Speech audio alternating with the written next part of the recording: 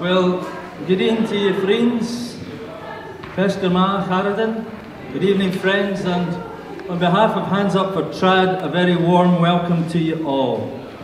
We're gathered here, of course, to acknowledge the contribution to our music and to Scottish life that has been made over the years by some outstanding musicians. Before we get to our first inductee, I'd like to invite up the Deputy Lord Provost, Kevin Cordell, Deputy Lord Provost of Dundee, for a few remarks. Kevin.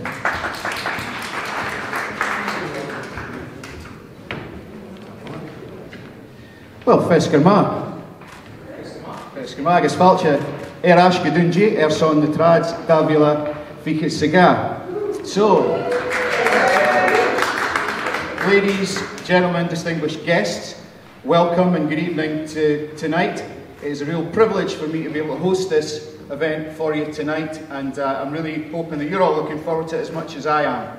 Now, it's a real privilege for Dundee to host the Trads again after a wee 5-year absence, but particularly so on what I believe is your 20th anniversary, so congratulations on that. Now, anyone who has been to the Trads in person, or even just seen them on TV, know that the reputation you have for putting on a good show and showcasing the great cultural talent across our city is well deserved, and I want to thank you all for that. So I'm really just going to finish up by wishing you all the best tonight. You know, all the best of luck to the nominees in all the award categories, and to say, Tapalai Hula Dunya, Shinny.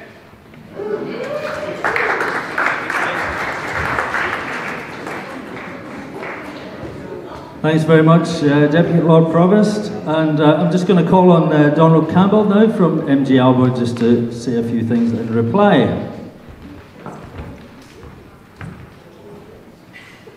Feskerma Guibula agus Tapalai Yes Provost Kevin Cordell on Badge of Wavashin Tapalai. It's great to be back in Dundee with the Trads, and for us at MG ALBA it's a great honour and a pleasure to be sponsoring the event for the 15th year in succession.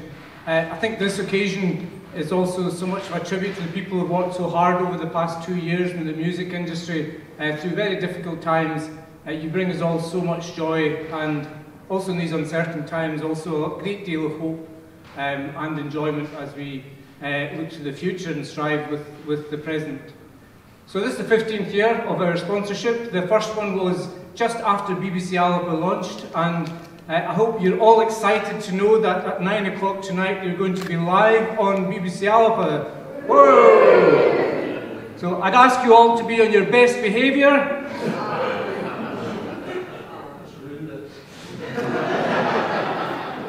But I know who I'm talking to, I know my audience, so yeah, I do hope you enjoyed tonight.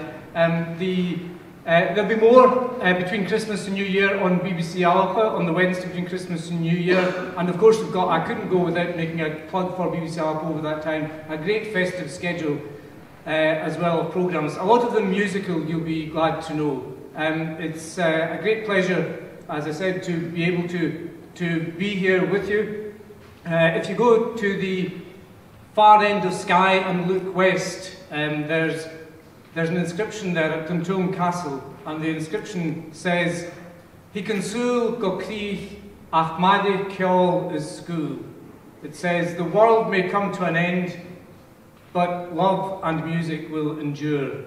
That's what we are here for. I'd like to thank Simon and Percy so much for bringing us here to celebrate this world-class gathering of Gaelic, Scots, English music communities from across Scotland and generations uniting to celebrate the very best as well. So thank you. I'm with Joe Enche Akavula. One time. Thank you very much, Donald. Before we get to our first inductee, I'd like to thank one or two people or organisations. First, the Creative Scotland for their continued support for Hands Up for Trad, to Fashion and Gale for their specific sponsorship of the Hall of Fame, and finally to MG ALBA as headline sponsors for the Trad Awards. A grateful thanks to all of them. Thank you.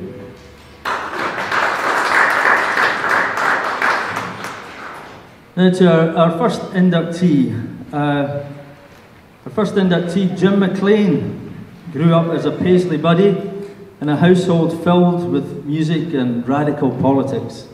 A politics that indeed saw Jim go to prison as a young man rather than do his national service and take part in what turned out to be the debacle of Suez.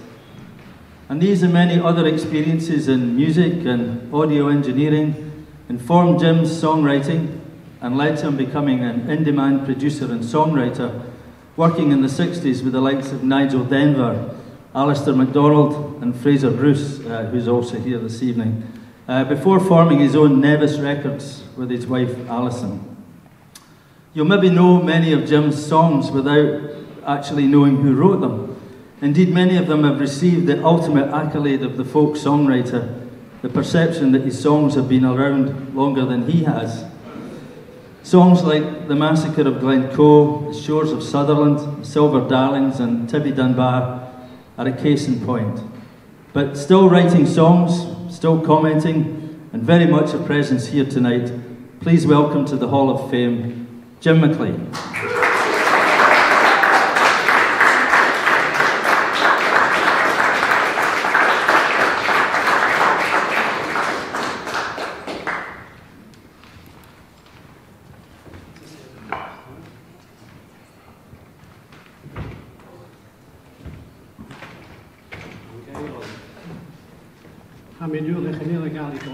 So I'll speak to you in English instead.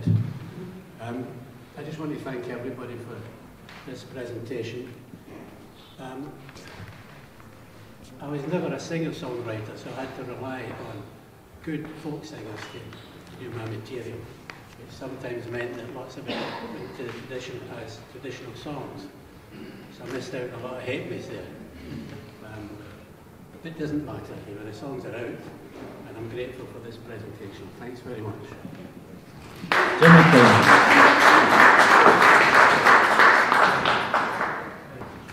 Next up is Catriona Garbutt. Born in Benbecula, Catriona is a singer, a piper, a teacher and a storyteller whose songs and tunes go back across the centuries, back to the Fenia and the Oceanic eras even. She grew up in a family full of pipers, as she says, going to sleep and waking up to the sounds of the pipes nearly every day of her childhood. The first tune she learned was the 70 Seconds Farewell to Aberdeen, back when she was about 9 or 10, and at the age of 85, she still continues to play. 20 years ago, she contributed her extensive knowledge to the School of Scottish Studies Toberandocus Kist of Riches online resource, ensuring that her deep knowledge would be available to future generations. Another important contribution was her co-editing with her nephew Neil, a book of previously unpublished tunes by her brother, the late Callum Campbell. Catriona Garbutt, she's not here this evening, but if you could express your appreciation for Catriona. Thank you.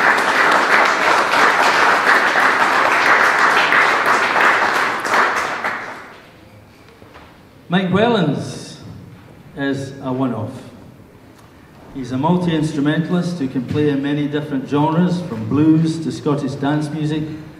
He plays electric and acoustic guitars, both 6 and 12 string. He plays the muthi and the drums, and not forgetting one of the things that he's most famous for is show-stopping mouth percussion. Many years ago in the late 60s, he teamed up with Ali Bain when the fiddler first came down from Shetland, flat picking and backing Ali's virtuosic fiddle, which was an unusual feature of the Scottish folk scene at that time, hard as that is to imagine in an era of brilliant folk fiddlers. His connection with Ali took him into the traditional Scots-Irish band, the Boys of the Loch, but it's as a blues musician that Mike is known and loved not only in Scotland, but all over Scandinavia, where he lived for a time, and the Low Countries. He's back in Scotland now, back in his native borders, and continues to amaze and entertain with his one-man blues band. Mike Whellans.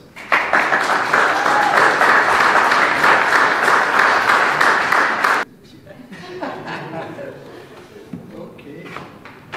Well, this is indeed an honour, I have to say. I've had a long career in music.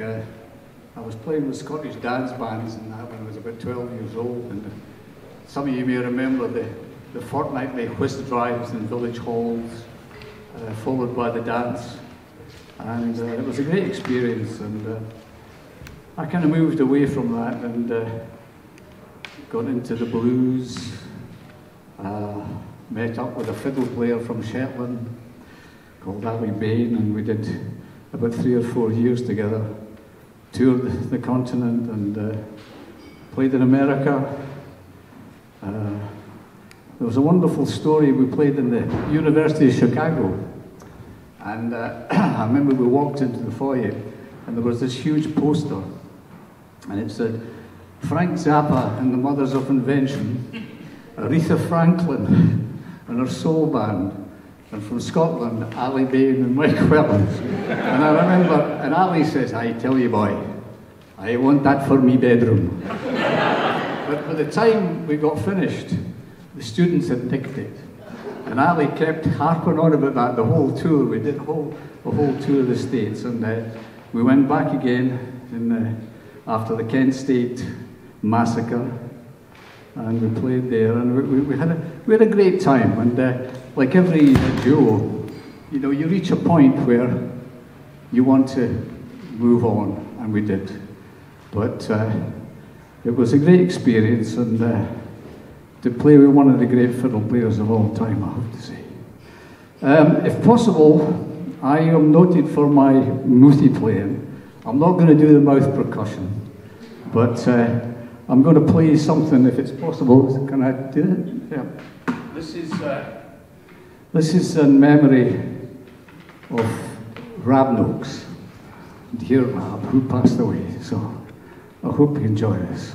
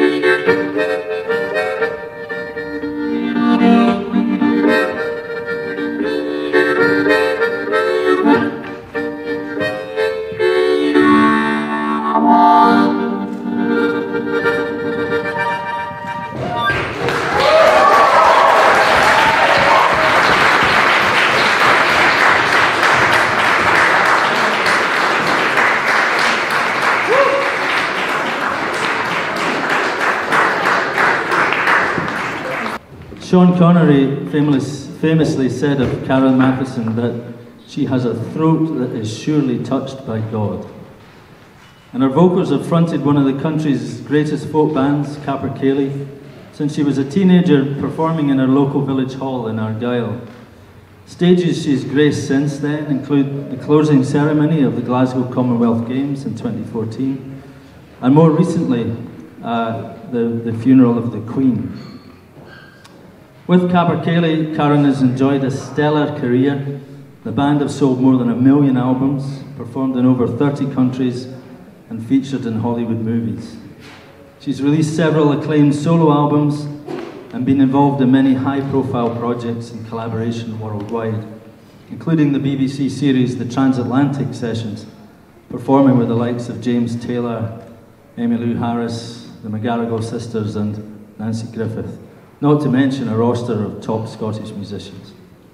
She was awarded an OBE in the 2006 New Year's Honours List, and tonight is honoured further by being inducted into the Scots Traditional Music Hall of Fame. Karen Matheson.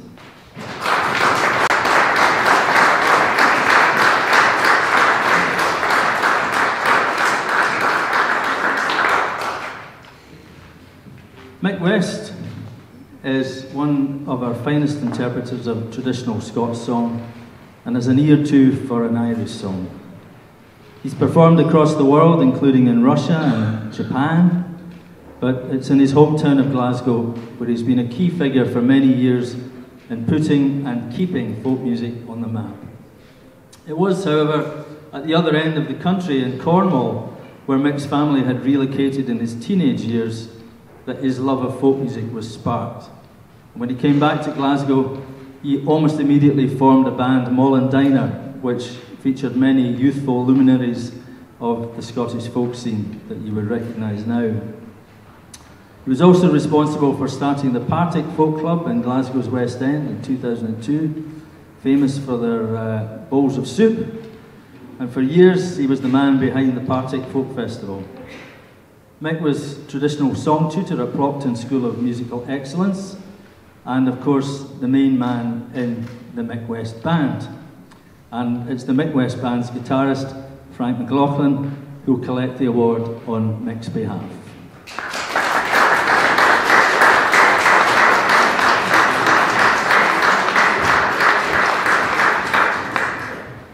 Thanks, Dave. I'm very happy to be here to represent Mick tonight and to accept this, his induction into the Traditional Hall of Fame. I've had the privilege of working with Mick over 20 years or so, and we've had some great times together, performing as a duo or in a band, as they said, around the country and further afield. As we all know, Mick is a phenomenal singer. He's got his rich, sort of emotive voice. He can literally silence a crowded pub. I've seen it on a number of occasions. I think at the core of what Mick does, in addition to his performing, has been his real desire to encourage and bring people together through traditional music and song. As Dave said, he spent many years teaching and encouraging young folk coming up through the scene. In Plockton, set up the Partick Folk Club, which he ran for many years as a fantastic community resource. He also worked for many years with other community groups across Glasgow. I would say Mick nurtures the community through music, and it's fitting that we recognise and celebrate that. I have to say, he's also been a big influence on my own children over the years, always there to encourage and support their music, giving them opportunities to perform at an early age. Uncle Mick could be quite mischievous at times, however. Like the time he brought them both magnifying glasses and taught them how, as youngsters, how to focus the sun's light, to the detriment of our living room floor. Unfortunately, Mick can't be here tonight. He had a stroke in 2020 and is unable to come along, but I'll be seeing Mick on Saturday next weekend, and I'll take this award to him and pass on our collective love and best wishes. Thanks.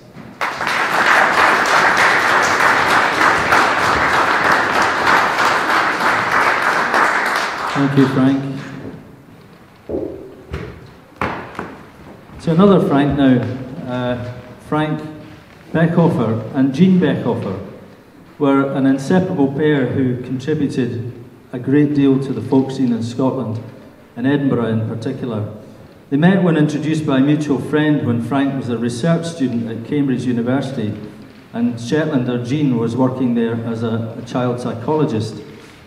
It was Jean who had the initial interest in folk music as a singer, but their interest led them to Edinburgh Folk Club, where Jean was a frequent floor singer and one-time chair, while Frank also became immersed in the running of the club as a secretary and a genial compere, although sometimes an acerbic commentator as well, as those of you who know him will testify. He was also a long-standing trustee of Edinburgh Folk Festival, seeing it through several peaks and troughs and several directors. Folk club involvement eventually led to the setting up of the Beckhofer Agency, and as I mentioned, he was a famously acerbic critic, and he brought his very high standards to bear on the roster of the agency, which included names such as Nick Jones, Archie Fisher, Pete Coe and Tommy Sands. Frank and Jean were both very sociable and welcoming, whether within the folk club or at one of the ceilidhs at their home in Cramond, where they loved to entertain. Frank died in 2018, and Jean now lives in Manchester, unfortunately now suffering from Alzheimer's, but she's in Manchester close to their son, Sean.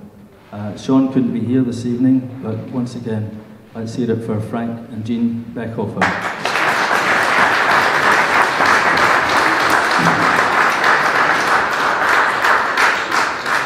And just to conclude, we have 3 further inductees to the Hall of Fame who have either received their awards previously or will receive them at the main awards ceremony later on.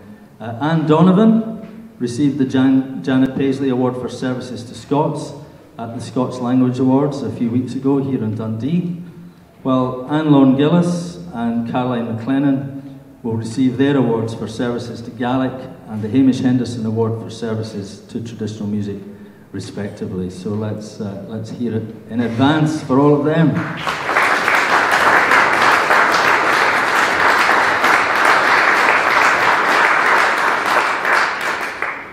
And that concludes this short induction ceremony. Thanks again to Hands Up for Trad for initiating the Hall of Fame, and congratulations once again to all of tonight's inductees. Thank you very much. We'll see you later on. Thank you.